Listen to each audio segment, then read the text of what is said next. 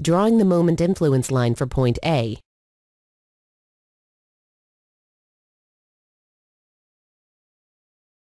place a hinge at A. Apply a positive moment to the hinge.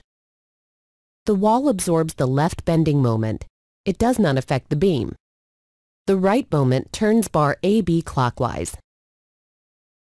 Consequently, bar BD turns counterclockwise. Bar DF cannot move since F is fixed. According to the influence line, no positive moment develops at A, and the maximum negative moment at A occurs when the load is at B. To determine the magnitude of the maximum negative moment, place the load just to the left of B and analyze the beam. In this case, the entire load is being carried by segment AB. Hence, the maximum negative moment at A has a magnitude of 400 kilonewton meters.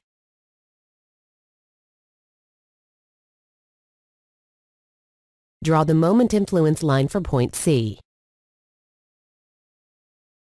Place a hinge at C. Apply a positive moment to the hinge. Segment BC turns counterclockwise. Segment CD turns clockwise. AB does not move since A is fixed, and DF does not move since F is fixed.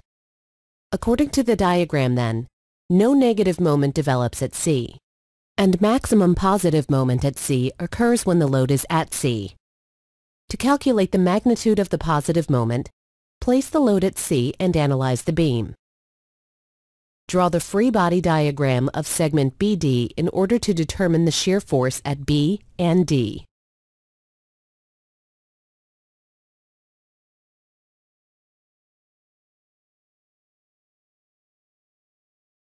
Now calculate the bending moment at C.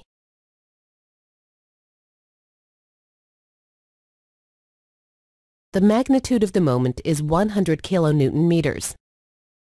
Drawing the moment influence line for point E. Place a hinge at E. Apply a positive moment to the hinge. Segment EF wants to turn clockwise, but it cannot since F is fixed. Segment DE turns counterclockwise. This causes segment BD to turn clockwise. Since A is fixed, segment AB does not move. So according to the influence line, no positive moment develops at E. The maximum negative moment at E develops when the load is at D. To determine the magnitude of this moment, place the load just to the right of D and analyze the beam. Here, the entire load is carried by segment DF. So we can analyze this substructure to determine the magnitude of the maximum negative moment at E. This magnitude is 200 kilonewton meters.